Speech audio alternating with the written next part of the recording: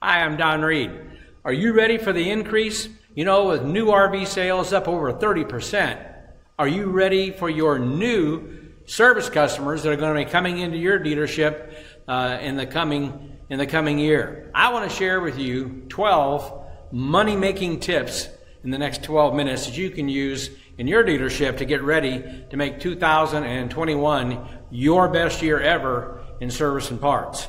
So I want to give you a 12-point checkup to help bring your net up. And we're going to start off with my favorite, absolute favorite, one of the most key metrics in any service department is technician productivity. So your goal, obviously, is to get to 100%, meaning that if your technicians are working 40 hours a week on the clock, that they're producing 40 hours a week on your repair orders. Number two, your labor gross profit per technician per month should be in the range of about $12,000. Now, the only way you're going to get to that $12,000 is that obviously that productivity has to be up around that 100% productivity mark. So if we can set 100% productivity as our goal going forward for next year, that's going to help you in focusing on all the other metrics that I'm going to talk about, because productivity can cure just about any ill in a service department. You should focus on having your advisors closing a minimum of 50% of their upsell presentations to your customers. Upsell defined as an additional product or additional service that the advisor has recommended to your customers. Half of those customers should be saying yes to those presentations. Number four, are you tracking and measuring one-item repair orders on your retail repair orders? Which means that, you know, the customer comes in with the primary item. They're in for a de-winterization, for example, and we write the repair order for that one simple process, and we're done. No other recommendations for additional products or services. That's called a one-item repair order. And what we find at Dealer Pro RV and visiting dealers all over the country is that a very high percentage of dealers are running one-item repair orders in that 50, even 60% range. So again, our goal, if you can focus on getting one-item repair orders down to 15%, you're going to have a great year. Your effective labor rate, your retail labor rate that you're charging to your customers, should have a margin of about 75%, which means your cost of sale to your technicians can exceed 25% of whatever you're selling your labor for. So your effective labor rate should be producing a margin of about 75%. Additionally, we find again that in most stores that we go into, most of you out there are doing a great job of holding that labor margin in that 75% range. But when it comes to parts, we see a wide array of margins when it comes to parts. I've seen as low as 20%. I've seen as high as 50%. But retail, but I'm talking retail parts now. Obviously, we're not talking about warranty or internal. So we find that a good benchmark for retail parts is about 40%. Now, the only way you're going to get to 40% is that you have to have an effective parts matrix pricing strategy, which simply means that the lower the price of a part, the higher the markup of the part. The higher the price of a part, the lower the markup on that part. So the cost of the part is going to dictate how much you intend to mark up that part when it comes to your retail sales. But we want to see you achieve a margin of about 40%. Next item is policy adjustment. Well, what is policy adjustment? Some people call it goodwill. And you know, as an ex-dealer, my definition of policy adjustment is this. It's a charge on a repair order that the manufacturer is not going to pay for. The customer's not going to pay for it, which means I'm going to pay for it. In other words, that's money coming out of the dealer's pocket.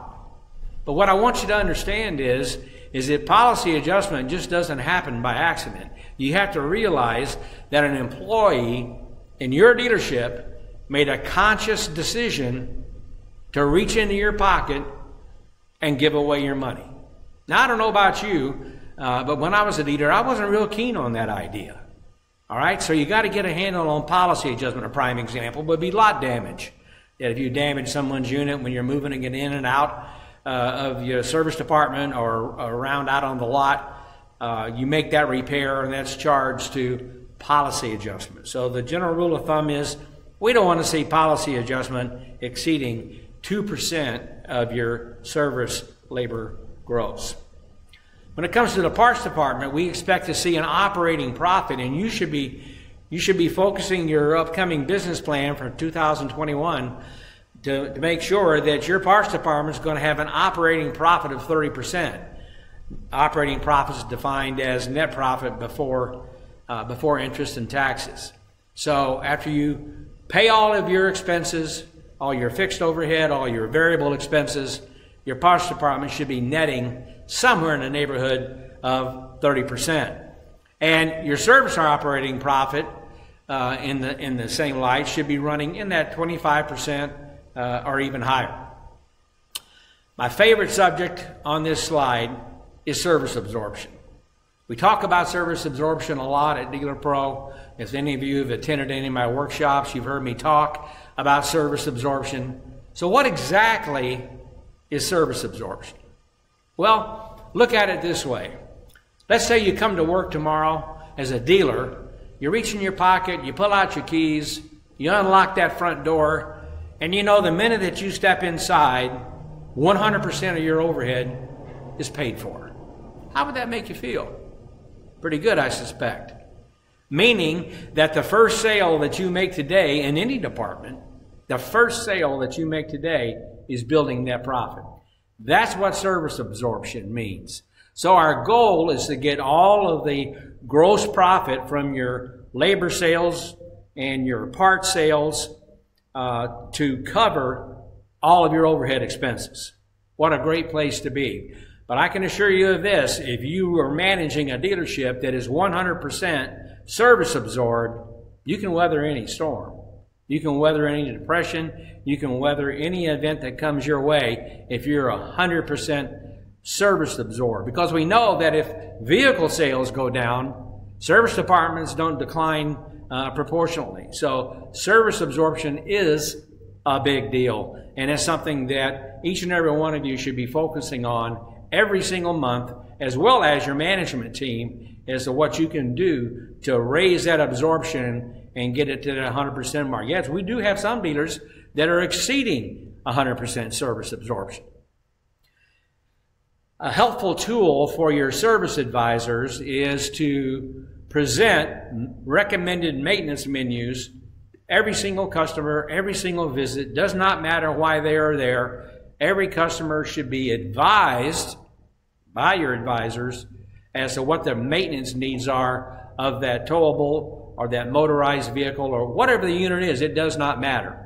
But you need to have a menu. Now that menu has to be product specific, because obviously the menu for a travel trailer is not going to be the same as it is for a diesel pusher. So we have to prepare menus that are most definitely product specific. And lastly, you need to implement a plan in your service department where every single unit, doesn't matter whether it's a motorhome, travel trailer, toy hauler, whatever it might be, that you have to do what we call a unit health check on that particular unit every time it comes into your store, looking for obvious maintenance needs and or obvious repairs. And this has to be done at the initial diagnosis of the unit when it comes in for the primary item. Once you get that primary item diagnosed, let's get out there and make sure that your technicians are doing a proper unit health check so that we can keep our customers advised on what it takes to make sure that their RV is in a safe and reliable condition. So here are the 5 steps to building your plan based upon those 12 tips that I just gave you earlier. Number 1, you have to be able to effectively measure what you intend to manage. You got to measure. That comes from obviously reliable financial statements, daily reporting on the overall productivity of your technicians and your service advisors and your parts personnel. So you have to measure what it is that you want to manage and moving forward with your profit improvement plan. Number two, then you must identify through that management and that measurement, what opportunities do you have or do you see in your service operation, your parts operation, for improving the overall performance of your team. Identify those opportunities. Number three, determine what solutions are going to be needed to take advantage of those opportunities and get them headed in the right direction. Number four, and then you're going to have to be able to implement change. Implement change. Obviously, you're going to agree with me that if you expect to achieve different results in the upcoming year, you're most likely going to have to do something different. Or you're going to have to do some different things than what you're doing right now. Something has to change. And that means that you have to get the buy-in of your management team and the buy-in of all of your employees, especially your technicians and your service advisors. And I want you to understand that this term buy-in, it's not optional. It's not optional. And by that what I mean is, when you decide what needs to be changed and you determine how you're going to change it, sounds to me like that's becoming part of your company policy. Well, if it's company policy, then that means that the dealer expects it to be utilized and followed through with on every transaction, every day, every customer. It's not an option. So remember, you're not running a democracy. You know, as a dealer, you don't need anybody's vote to go out there and make a decision that you're going to start inspecting everybody's unit. You know, as a dealer, you don't need everybody's vote to make sure that your advisors are going to present a proper maintenance menu to every customer on every visit. We don't hold an election every time we want to go out here and implement a new process, a new procedure, or a new product. Okay? So be a leader, make that decision, and we're going to have the best year in 2021 that you've ever seen. You want more? Well, we have a special RVDA convention offer.